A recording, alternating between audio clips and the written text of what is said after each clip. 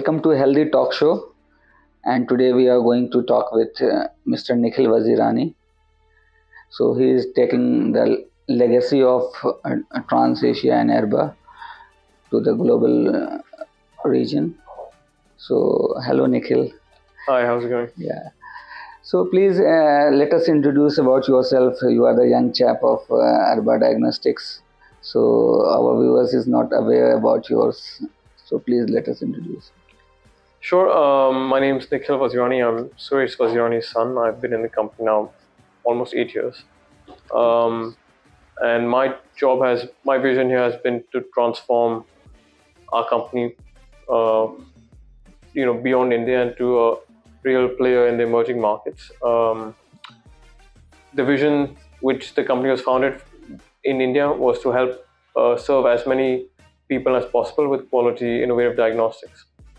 And we've been market leaders in India for a number of years, and we saw that the similar need exists outside India in similar emerging markets where they don't have the same quality diagnostic that we have here in India. So we wanted to try and take our success in India and try to bring the same benefits to users, patients, doctors in South America and Brazil, in Eastern Europe and Africa, and that's what we continue to do here. So, how you are seeing the Middle East market, especially you are exhibiting in Arab Med Lab. So, what is your experience? The Middle East market is an interesting market because it's not a very mature market. The market is driven a lot by immigration, and the whole market depends on kind of what the governments are doing. It's as you know, it's very top-down driven market. Saudi Arabia has been the primary growth driver for the market in the last couple of years. So by far the biggest market here in the Middle East, and will continue to be one of the most important countries in the region. So last 15 years, and Mr. Suresh Vazirani is driving this company for last 42 years. So he has taken the company up big level. So what you have taken from your father as a business guide? I think my father I would definitely say, a unique approach to doing businesses. Even after all the success, after everything is achieved, I don't think he's even 1% less hungry, less ambitious today than he was 42 years ago when he started the company. Because I think every day he comes to work and he's always excited by the potential, the opportunity. India now is the most populous country in the world. It's a problem for some people, but another word for problem is opportunity. So I think he's excited by the opportunity every day he comes. And for us as an organization, we've done a lot, but there's still a lot more to go. There's still a lot of people that we don't reach. There's still a lot of countries we're not in. And we try to expand and try to, let's say, help as many lives as possible. And we've reached many, but I think there's many more countries, populations that we haven't. A lot of products that we haven't brought to market. A lot of new assays, new tests that we can bring to market. So for us, we're just getting started. So this has been a bit of a warm up, you can say. We think the best is yet to come. So every year we try to get to new heights, and I think the company has its DNA inside it, and this is what I inherited. Everybody here has a kind of sixth sense approach of what he likes, what he doesn't like. So he doesn't have to tell them what to do. They kind of already feel his DNA inside the company. So what is your vision for this company, and where you want to see the company after 5 years? I think the fundamental values that the company was founded on still continue to be very relevant today.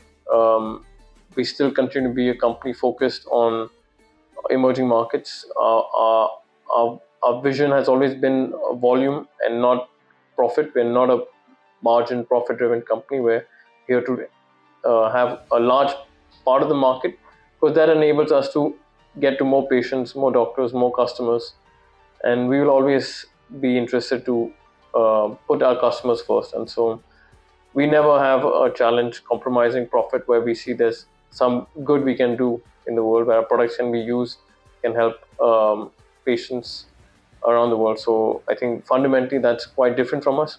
Of course, we're not a non-profit company, but we're not a profit-first company.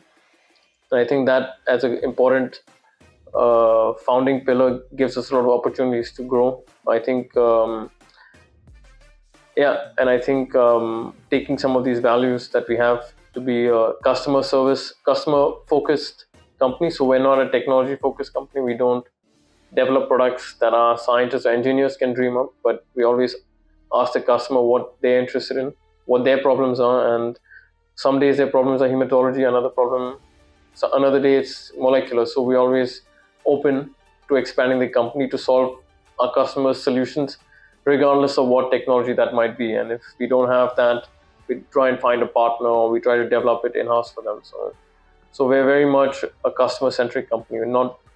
There are many companies in the industry that tend to kind of label themselves from the beginning as, we're a molecular company, we're a chemistry company, hematology company, and then they don't want to do anything else. And that's kind of shows you their limitation, that they've already set the border, that this is what our engineers or technical people can develop only, and we're not interested to do anything else. So it's one way to run a company, and we've always been close to our customers. So for us, whatever our customer needs are, software, instruments, reagents, whatever that might be. Tomorrow it might even be people or quality control, whatever that meant. We're always going to be very focused on trying to bring a solution to them. So I think this is what's kind of built our success so far, and we still see that's working. So as long as we're doing something right, there's a need for us. Our customers want us.